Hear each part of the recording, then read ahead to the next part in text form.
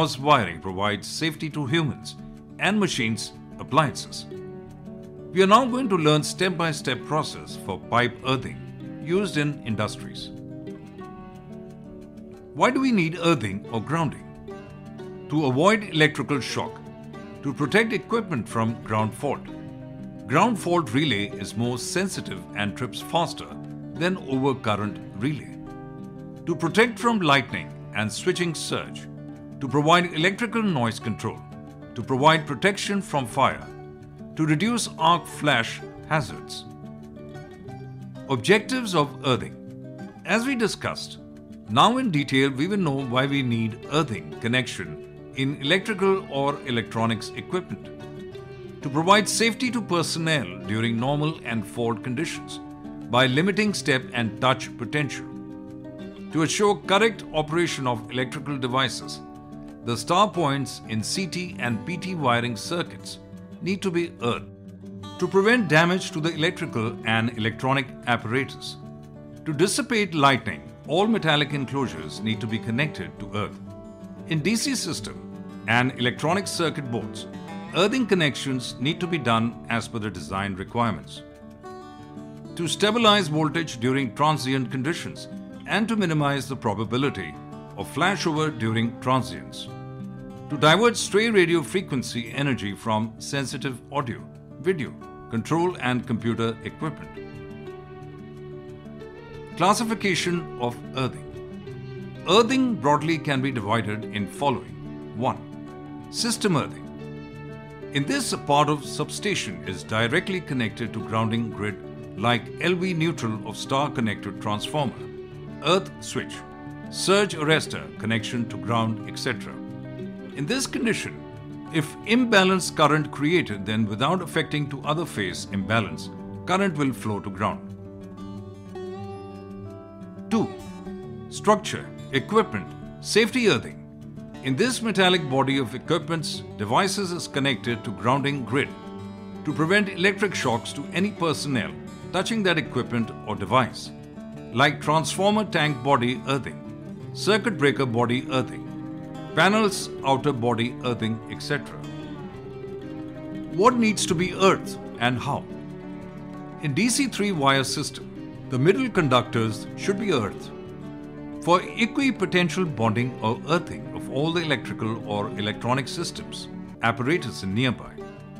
For system earthing, sometimes resistance earthing is also used in industries or power plants where the generation is nearby and therefore the fault current is very high. The purpose is to reduce the value of ground fault current. For this, the neutral point of the LT side star connected winding is earthed using a resistance in series. This neutral wire should not be connected or mixed with a direct earthing connection anywhere. Sometimes, some large rating equipment will need to be earthed at two separate points. This is called double earthing.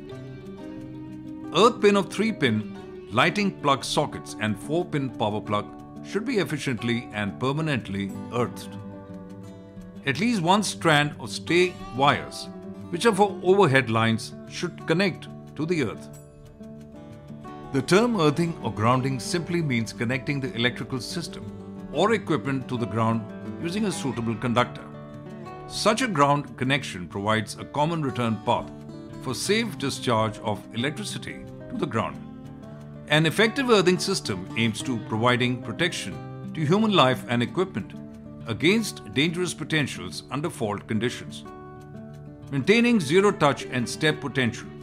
Maintaining lowest earthing resistance.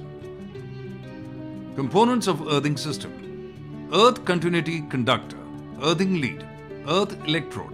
Methods of earthing. 1. Pipe earthing. In pipe earthing system, a galvanized steel-based pipe is placed vertically in a wet and it is one of the most common types of earthing. 2. Plate earthing.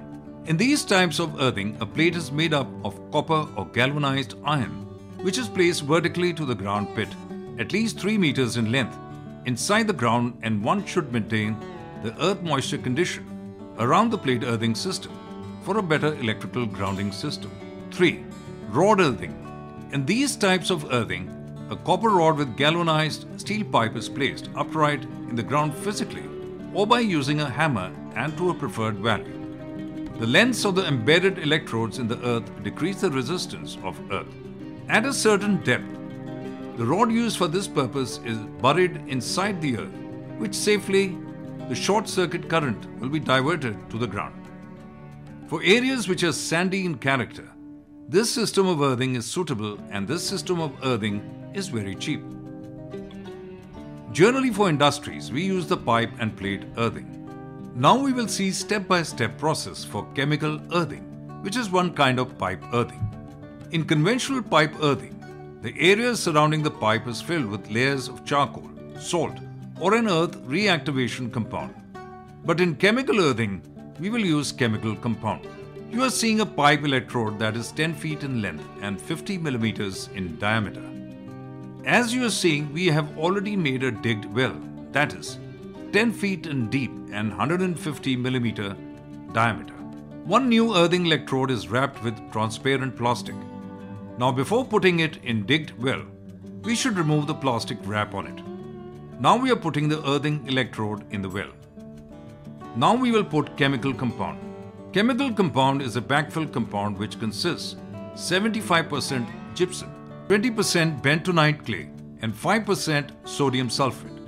The gypsum, which is calcium sulfate, absorbs and retains moisture and adds reactivity and conductivity to the mixture. Since it contracts very little when moisture is lost, it will not pull away from the ground rod or surrounding earth. The bentonite ensures good contact between ground rod and earth by its expansion. Bentonite resistivity is found to be about 2.5 ohm meters, which is reasonably conductive. The usefulness of bentonite is limited due to high volume sensitivity to moisture causes expand 300% to its dry volume and shrink when moisture lost during long dry seasons. It expands and contracts so much with moisture content, it can pull away from the earth electrode and surrounding soil when moisture is lost. While the sodium sulfate prevents polarization of the earth electrode by removing the gases formed by current entering the earth through the rod. The backfill mixture should be covered with 12 inches of excavated soil. This mixture is superior to chemical salts since it is much more enduring. As you are seeing, we are putting backfill compound. After that, we are putting some water, and after that, some good soil. This will repeat till we reach at the ground level. Now earth electrode completely filled with backfill compound. Now earthing system is ready for connection. Measurement of earth resistance. Earth resistance is measured with a digital earth tester. It can test the resistance across a range of currents and distances. It consists of a voltage source, ohm meter to measure resistance, and spikes that are staked into the ground for measuring. You can measure soil resistance using the 3-point method and resistivity by the 4-point method. We can see to the earth testing diagram for connections and testing. Now we will see step-by-step process to measure the earth pit resistance. To measure earth resistance, as you are seeing, we are using digital earth tester. Red color probe from earth tester C1 terminal will connect with earth electrode. Blue color probe, as you are seeing, is potential probe of which one terminal connected with spike fix at 20 meter distance from test earth electrode, and other terminal we are connecting with earth tester SP2 terminal. Third red color probe, which we say current probe, of which one terminal connected at spike fix at around 40 meter distance from earth electrode, and other terminal connected with digital meter C2 terminal. All the spikes should be fixed in one line with the earth test electrode.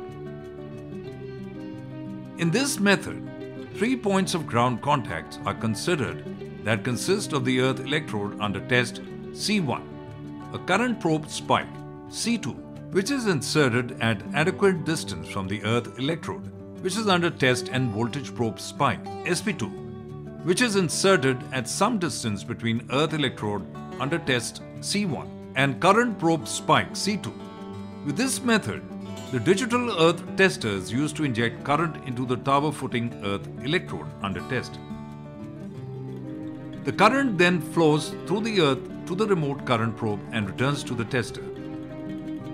As the current flows through the earth, a voltage drop is created.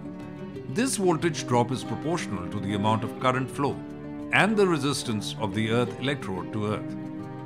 The voltage probe is used to measure this voltage drop, and the meter then measures both the amount of current flow and the resulting voltage drop. The resistance measured at several locations, moving the voltage probe at regular intervals.